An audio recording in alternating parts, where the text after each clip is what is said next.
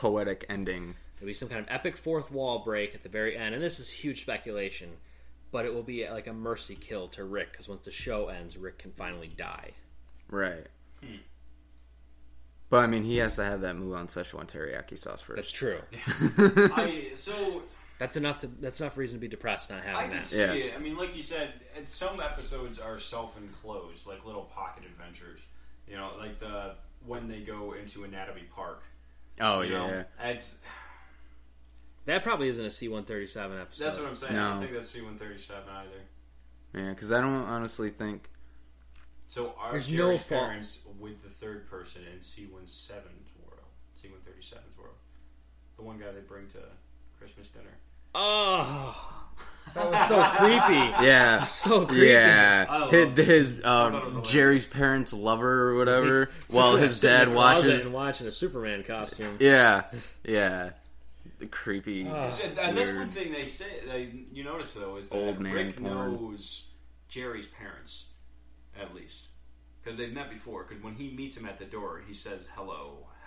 Yeah, And how so are both of you? them by name. Yeah. And then takes Rupert, the homeless guy. Which, hang on, how could he have... So, if Rick disappeared for 20 years from Beth's life, and Summer is still in high school, and Summer was born the night of their senior prom, which was 18, and I think we figured out Summer's about 16, Rick should have never, in our C-137 universe, should have never met Jerry's parents. Yeah. So there's an indication that must be a different... Unless they've shown up. So, we don't know exactly how long Rick has been back for, do we?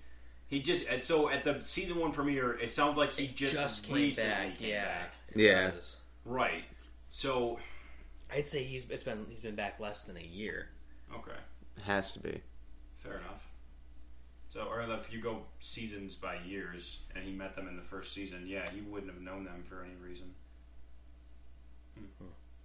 Oh, I mean, I suppose we could say that Jerry, my parents are coming over, and this is their names. And Gives you a headache, doesn't it? Yeah, there's a lot. That's just... My brain is actually steaming right now. I don't know if you guys can see that. Look, I think we're all overthinking this. It really just is about the Mulan Szechuan dipping sauce. I mean, he went on 5 that... more seasons. I mean, that kind of even plays into the...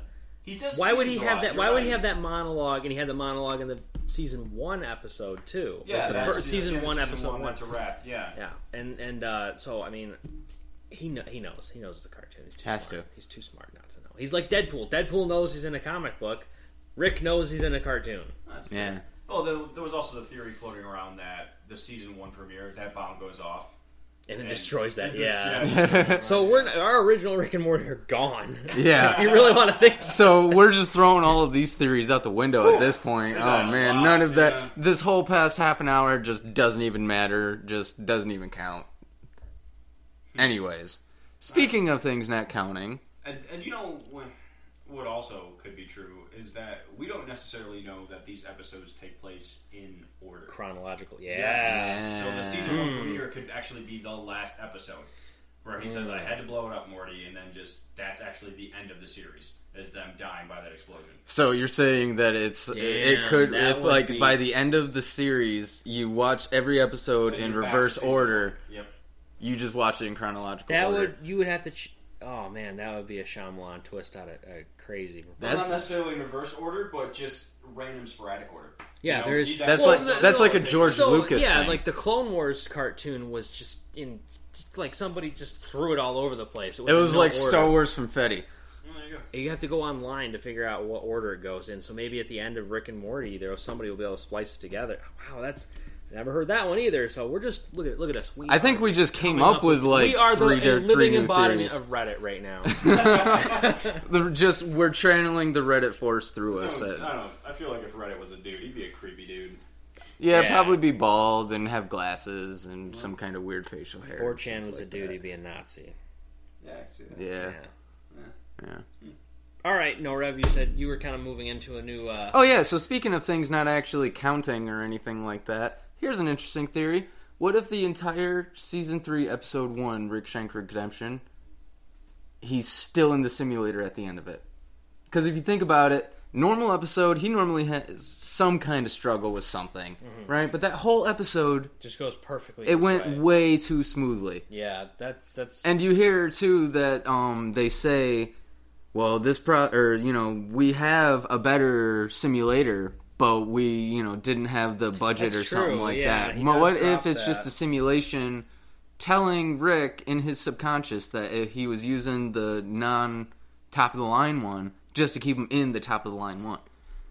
You could go through the whole season 3 with all this crazy shit, and none of it actually matters. You're still in the simulation. Say, quite frankly, if they wanted to go that far, they could go seasons deep. They could go like 3 or 4 more seasons. Oh, and then, God, that'd be by cruel. the way, you've been in a simulation this entire time. That would be cruel and unusual. Surprise, you're in the Matrix. Yeah. Wouldn't surprise me at all. But think about that. Because if things go way too easily for him in that episode. It is true. Normally, I mean, he gets everything he wants and more. And Beth and Jerry break up, and we've seen they've come that close so many times, but they've always, like you said, they've always repaired it. They've always ended up, so it is kind of strange that she just decides, done. Everything falls into line so perfectly for Rick. Jerry's in the season 3 trailer that just dropped a couple weeks ago. Jerry's in it several times. Yeah.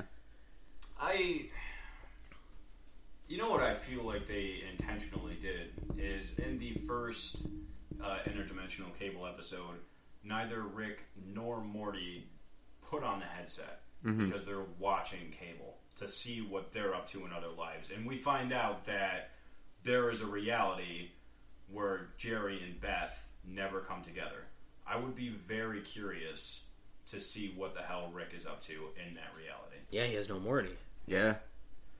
Huh. I think that might tie in somewhere too. Maybe it wouldn't surprise me. Like I said, Dan Harmon will take little things like that and they'll be huge later and nobody sees it coming. Yeah. Because, I mean, when Summer is trying it on, flipping through the dimensions, it's always, I'm studying, or we're all playing Yahtzee. Or there's a lot of them where she doesn't even exist. There's a lot of them where she doesn't even exist. True. But there's so many Mortys. Does that mean that... It's almost like an inevitability. The Morty has to happen, so Beth and Jerry will end up together one way or another. Even if it's just like a one-night stand or something, but, even if it's that one-night stand, then he would become an actor and she would become an actual human surgeon. And well, that's what I mean, is they, for whatever reason, are always compelled to be together, even when they're in a toxic marriage. For whatever reason, they keep staying together or coming together, even in other realities. It's almost like it was meant to be. Well, yeah, it's almost an inevitability. Oh, what if original Rick / Morty has been pulling the strings? Yeah, maybe. To make more Mortys happen. Well, like you said, where the hell did all of those Mortys that he's torturing come from? It's true. No dead Ricks. Yeah. Only 27 dead Ricks, but there's got to be at least... Hundreds, thousands. At the very least 15 Mortys on the outside of that. Right, so yeah, where are all these absentee Ricks? Yeah, I don't think there are Ricks for those Mortys. Yeah. I know. That's interesting subject matter. So all right. We have, so we've kind of... All right, so I got one for you. We already really talked about Mr. Poopy Buttholes always existed. Ooh, I got one for you. There's actually theories out there that Rick and Morty and Gravity Falls are actually in the same universe. Have you guys heard about this? Yeah, I don't know much about Gravity Falls, so I'm going to default to you on this one. Well, I'm one of those weirdos that as soon as I see something that might be in a shared universe, I'm watching it, right? Okay. So there's actually a couple of scenes. I think it's actually, again, in the Season 3, Episode 1, Rick Shank Redemption, where he's running from, and somebody please correct me if I'm wrong, but he's running through and opening up from the Council of Ricks and opening up all these different portals as like a diversion. And what ends up happening is at one of these that he opens up, a mug, a notepad, and a pencil fly through one of the portals. Well, if you are into the show and in the opening title sequence, the Uncle Stan, I think his name is, or Great Uncle Stan, he actually ends up losing a hat with a question mark and or the top hat and the pencil and the notepad through the portal in the opening credit sequence of that Gravity Falls show. And then as soon as he opens one up, guess what flies through? Is the same things. So that's why people are always... And then also there's another one. Because in the series Gravity Falls, there's like the main bad guy is like this interdimensional like triangle dude. Okay. Right? And the episode in Rick and Morty where Beth and Jerry go to the wedding... Or go to the marriage counseling. I forget which episode that is exactly. Okay. But if you look on one of the screens... Like while they're sitting in the lobby of the marriage counseling, you look on one of the computer screens and you actually see the same triangle dude show up. So that's a possibility that they're in the same universe. I think the triangle dude's name is Bill or something like that. Okay. Something crazy. I could see that. You know, I watched a part of an episode of Gravity Falls. Did you mention very sci-fi like that? Did you mention that Dan Harmon and the creator of Gravity Falls are friends? Oh yeah, they were actually roommates in college. I think is what it was. Yeah. Well, then I could see that. Just kind of a subtle, it's just a couple of subtle homages, but just that little thing just expands the whole universe like that. I don't think it'll ever come to fruition though, because Gravity Falls has been canceled. Yeah, it's already over with. I didn't know that. They only have 2 seasons, but even still. Oh wow! Like I said, I've never followed the show. I saw part of one episode. I knew it was very sci-fi-y. It's very popular for a while. Yeah. Well, yeah, I mean, they just little homages or nods like that. Yeah. I could see. Well, of course, then again, the society nowadays is just going ridiculous with this whole shared universe thing.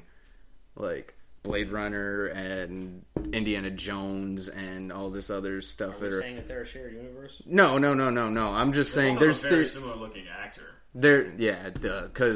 But there's, theories out there, man. You just go through the rabbit hole of YouTube sometime about shared universes, I'm telling you what. The Infinite Ford.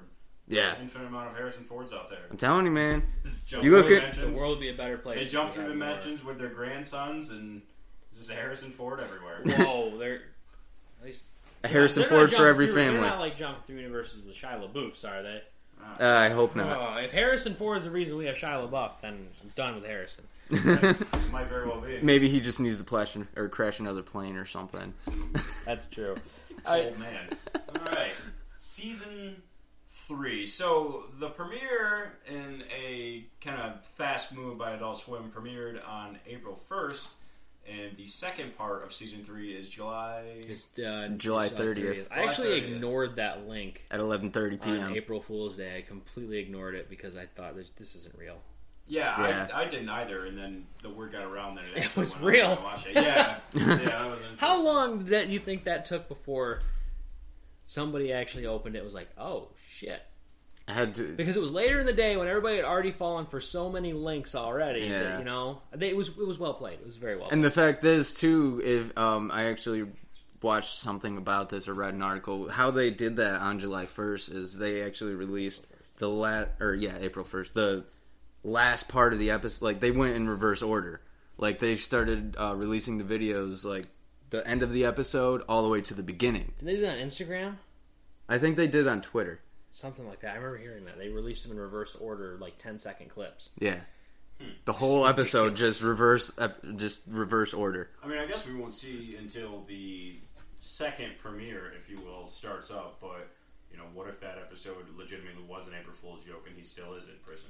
Yeah. Oh, that would be, yeah. It's great because we think that they did an anti-April Fool's joke, but it was really an anti-April Fool's joke. Wow. Which would not be... God damn it, Harmon! Make this easier for us. So come on. Bullshit. The first thing we should talk about is we had Tiny Rick before, and now we're going to have Pickle Rick. Yeah, Pickle Rick! And Pickle Rick, I don't know if you guys noticed, but he's rocking a pretty sweet, almost Iron Man-esque suit of armor made out of dead rats at one point. I did see that. They actually first released that footage back in last year's Comic-Con, I think I heard that. They did some... but it was all, like, crude drawing and stuff like that. But we're getting to see the more finished product, and, dude, it looks insane. I'm hoping that we won't see so much downtime with Season 4. I mean, Dan Harmon came out and publicly apologized. Yeah, right. Well, did anybody else realize that... So I don't know how the exact dates in front of me, but somebody pointed out on Twitter, I noticed, that Season 2, at the end of the episode, when Mr. Poop Butthole says, wait a year and a half, if you take a year and a half, the exact amount of days from that date to April 1st, it's perfectly a year and a half. Like whatever.